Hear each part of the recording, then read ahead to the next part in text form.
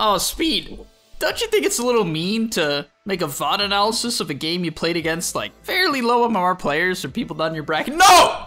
You need to learn from your mistakes, alright? It's really not okay. You know what's not okay? It's really not okay that these players can't beat me. I mean, you have GameLeap at your access. You can literally buy a GameLeap subscription, and you should be immortal within at least a month. If it's taking you longer than that, I don't know, actually. I don't know what's wrong with you if it's taking you longer than that. But yeah, today, I'm gonna be showing you a Mars mid-gameplay I played with a bunch of our GameLeap friends. And the reason why I want to say this as well is in the GameLeap Discord. If you like to play matches with people on Dota who are trying to have a good time, go to the GameLeap Discord and do that. But getting back on topic for this video, mid-Mars, I dumpstered the enemy team, and what I want to say conceptually about this video is how to build a net worth lead and keep it. A lot of people, they struggle to actually build net worth leads when they win their lane. They kind of just go slightly even or 200, 300 gold. I'm going to be showing you how to build 1,000, 2,000 gold advantages above the enemy mid laner, and let's get into it. Something I've recently been doing has been experimenting with random heroes in the mid lane. I've played Beastmaster mid, Axe mid, Riki mid, Sven mid, and recently, going back to the point of the Sven,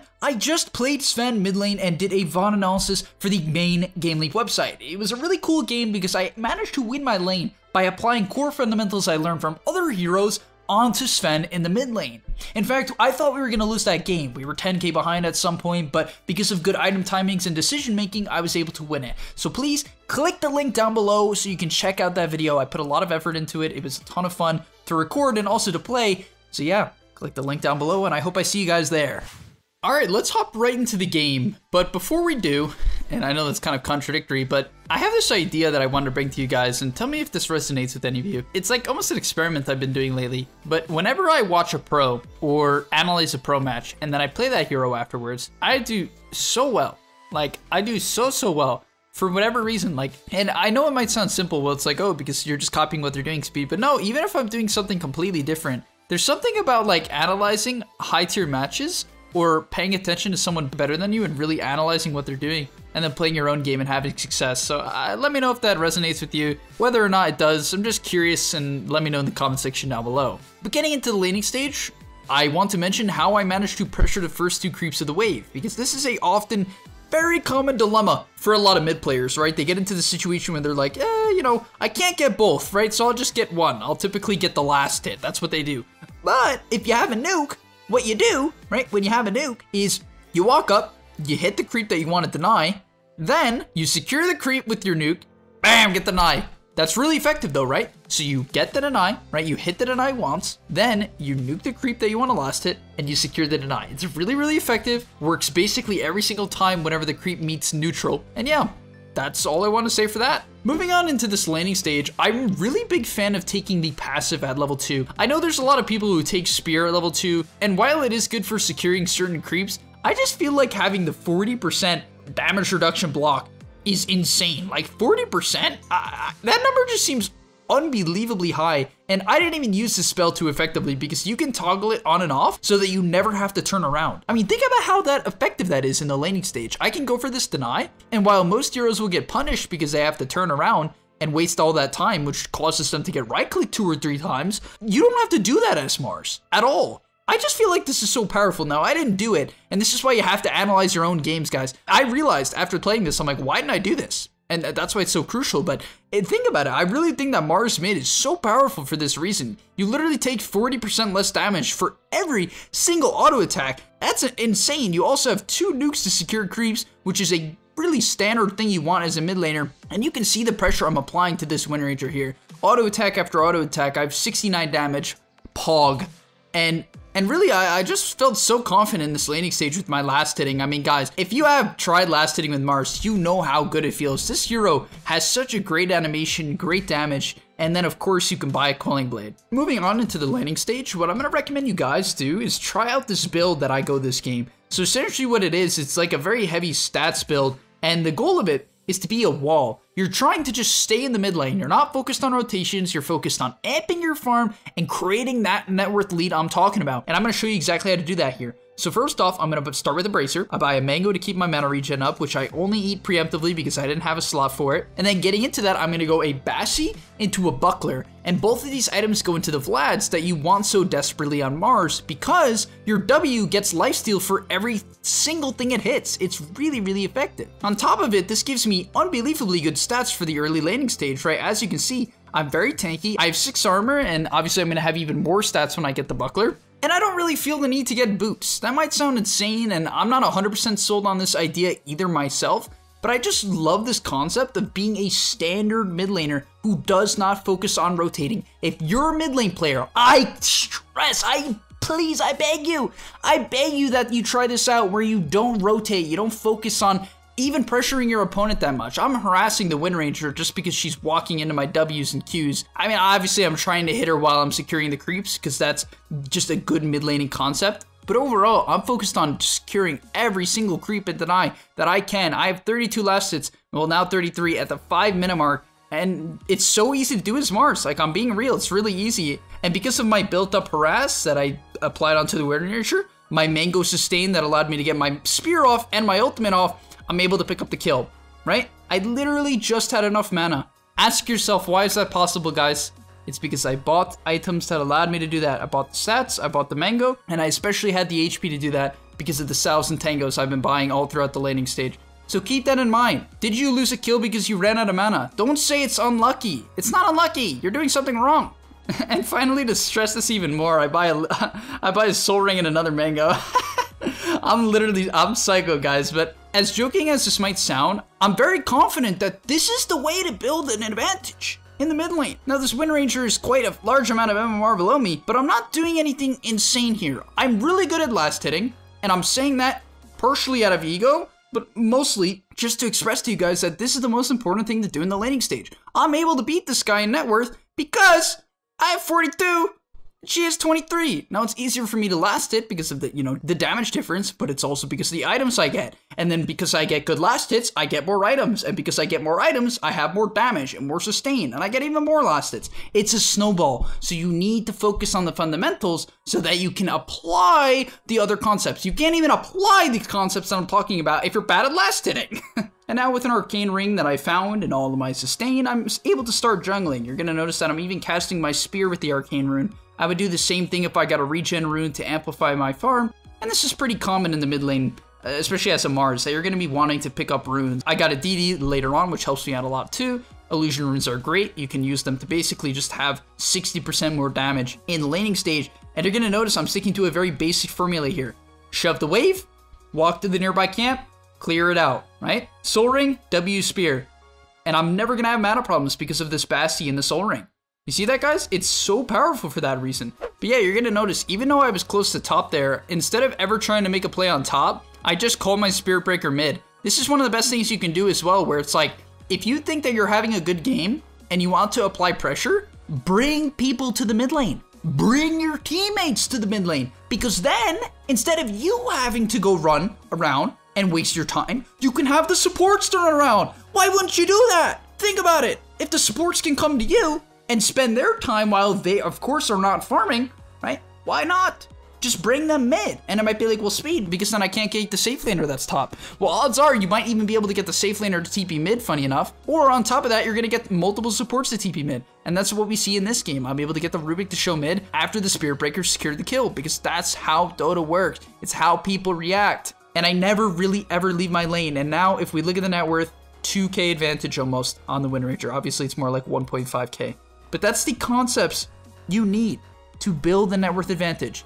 Obviously, superior last hitting. I have 70 CS in 9 minutes and 40 seconds, which is, a good balance between great mana regen, great HP regen, being able to bounce from the camp to the wave, and securing all the last hits, right? I also don't over-focus on pressuring the Wind Ranger. The only time I really pressured her, primarily, was if she walked into God's Rebuke range and I wanted to secure creeps, that's fine. I would then hit her with it. And now this is one of my favorite examples of the game because as you're going to see, there's a very clear TP, right? Why don't I TP here? I have a DD, phase boots, and my Spirit Breaker's in. Why not TP? Because first off, I don't have Arena for a couple seconds. Not the best reason, but most importantly, I feel like they might back. I didn't feel like we could chase anymore. My Spirit Breaker's not 6. He just used charge, and my Lycan is not too farmed right now, right? He's doing okay. He's doing fine, but he's not in the position where he's gonna run over the game. And as a result, I decided to just continue to pressure mid. On top of that, this is one of the best plays to make in Dota. Taking the mid tier 1 tower is unbelievably underrated in low MMR games as an impact play in the early game for mid laners. I remember when I was low MMR, for whatever reason, I gave myself the challenge when I was playing Sniper, and I remember this specifically, so this is not me just making up a story. When I played Sniper, I would try to take the mid tower as fast as possible. So what I would do is I'd shrapnel out the wave. I think that was like 6.83 when Sniper's fairly broken. I would shrapnel out the wave, and then I would just hit the mid tower whenever I could. Even if it was 1-2 auto attacks every single wave. And it added up, and I'd take the mid tower by 7, 8, 9, 10, 11 minutes every single game. I got really good at it. And I forced a lot of rotations, and I also got really good at reacting to rotations. Think about it. I got really good at reacting to supports ganking me because I was so used to it at that point. I'm like, oh yeah, every time I push a mid tower, these supports just run it at me. And it was a really good lesson for me, and it also helped me learn how to increase my efficiency by not ganking. Now moving on from there, after I take the mid tier 1 tower, this is where I'm going to start to look to rotate. I do hit the mid tier 2 just to bait some heroes to come mid, but then instantly I pop a smoke. Right, I'm like, okay, yeah, I'm just gonna make some gank play. Now, unfortunately, you're gonna have to see Speed be a noob. You know, I really tried my best with this one, guys, but that guy's immortal. What am I supposed to do? All right, the Rubik's immortal. How am I supposed to hit him? I even get flamed in all chat. Like, what? Come on, bro. So we hit him with the toxic, also the return toxic in all chat because we don't put up with that, guys. All right, we're strong. We're strong. And then yeah, I found him in the jungle. So like, yeet. That's what I'm talking about. Free little kill. We spear him into the Mars ulti and he goes down. Obviously, you're going to hit him with the tip as well. Guys, if you don't know how to do this at this point, where someone trash talks you and then you immediately gank them to just tilt the heck out of them, you're not playing Dota right. Even if this didn't tilt the Rubik, I have no clue. I'm sure it didn't because I'm seemingly friendly. It doesn't matter. It doesn't matter. But conceptually, I would also like to say that that gank was very effective because I brought the enemy team to me. Right? The Rubik, the Veno, and the Bristleback were all there. They're not farming, and my team is AFK farming. Drow gets to take whatever she wants in the jungle. Lich gets to farm bottom. Lycan gets to farm top. I mean, look at my team comp. Look at my team comp. Do you think they want to fight that much? I mean, maybe the Lich and the Spear Breaker do. But the other two heroes, you know, maybe a little bit. But it's a bit difficult considering that the enemy team also has heroes that are very good at defending towers and preventing us from running at certain objectives. Now, before I get into the mid and slash late game, I want to give one more concept here for all of you mid lane players. Or actually, I'm sorry, this applies to basically everyone who has a hero that they feel like can fight, but they also want to farm. Let's say it's a Juggernaut with Omni Slash, a Faceless Phobic Chrono, and they're like, yeah, I got my spell, I want to do something. This is what you need to do. This is how you need to think of Dota. Exactly this. Hear me out. So, what you do is, if you have that spell, go fight. If you don't, you farm. Period. Period. Don't do anything else. Listen to me. Don't do anything else, right? So I have my ultimate here. It's on cooldown. Do I fight? Do I look to gank? No. So what do? I get my wave glyphed on me. But in all seriousness, I shove a wave. Done shoving the wave, ultimate comes up. What do? I'm gonna go gank, right? Right? And then of course, what do? Right? After I get this kill, what do I do next? If you thought I was gonna say that I go back to farming, well, you were slightly correct, but on the back end, I'm like, I got a DD, I'm going in. This is a little bit too far though, so I felt like I was Thompson, you know? I was trying to do a little bit of Thompson cosplay here. Unfortunately, he's actually good at the game, and I'm working on it. But, you know, we'll get there, guys. Look, I almost turned it. Oh, the raindrop saved that guy. And then I get tipped. And then the age-old question comes up. It's 20 minutes into the game, I'm ahead. How do I end? Do you just run it down mid? No! You called Roshan! Guys, I'm gonna keep saying this in every single YouTube video for the next month. I'm actually not gonna do that. But please, if you're ahead, the objective to take is Roshan in 99.9% of games. I don't even care if your team comp can't take it. Go Rosh. At least try and force the enemy team to come to you. Do not just run it down high ground. But then, when you get the Aegis, you look to catch people outside of their base. Not necessarily go high ground, by the way, right? But this is how I continue to push my net worth lead without overextending onto the high ground. I find them outside of the base, right? They made a misplay. They should have waited on their high ground, but they didn't because that's how these pubs work in this bracket, which is around the 2 to 3k MMR bracket with the mix of a few Immortal players here and there on both teams because it's unranked matchmaking. That's how it works. But yeah, we're able to pick up 2 kills, and now we can go high ground. Because my Lycan's a good player, he shoved the mid wave for us, and we can immediately transition it into a tower. So that's what you're trying to look to do. That is the best play you can possibly get. Roshan into pickoff, into wave shove, into towers. And then when they're respawning, we keep on going because we're way too far ahead. But realistically, when the enemy team is respawning, that's when you back off. Do not overcommit to high ground fights, right? Do not.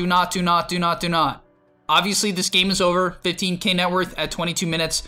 I mean, there's basically no way you can lose the fight. But your average game, when you're ahead and you think you can go high ground, you're probably only 3 to 4 to 5k net worth up, and that is not good enough to do this. It is not. But yeah, thank you guys for watching. I hope you learned a lot about sort of snowballing a lead, because that was my goal with this game. Just kind of giving you the core concepts you need to actually look at a match and tell yourself, hey, why did I not really build a lead in a match where I felt like I could have? In a match where I'm like, I'm pretty convinced I'm better than the enemy mid laner, but I didn't end up beating them. Hopefully this gives you some insight. Thank you guys for watching. If you enjoyed, please like and subscribe to help our channel grow. As always, we're putting out daily content here on this channel. Been appreciating all the support lately. It's been chilling. We've been doing great, and yeah, I even played a lot of in-house matches with you guys lately. So yeah, if you want to play with me on the GameLeap Discord, there's a lot of great people there that are running matches over and over again, almost every single day as far as I'm concerned. But yeah, check that out, and hopefully I'll see you there. Are you tired of being hard stuck at your rank? Over at GameLeap.com, we have a library of hundreds of guides authored by pro players and coaches covering literally every aspect of Dota. Whether you're looking to master a new hero or role, or just polish up your existing skills, GameLeap is the proven place for competitive gamers to hone their craft and unlock their secret potential. Hit the link on screen right now, to take advantage of our special offer for a 25% discount, guys, 25%, and start your journey today.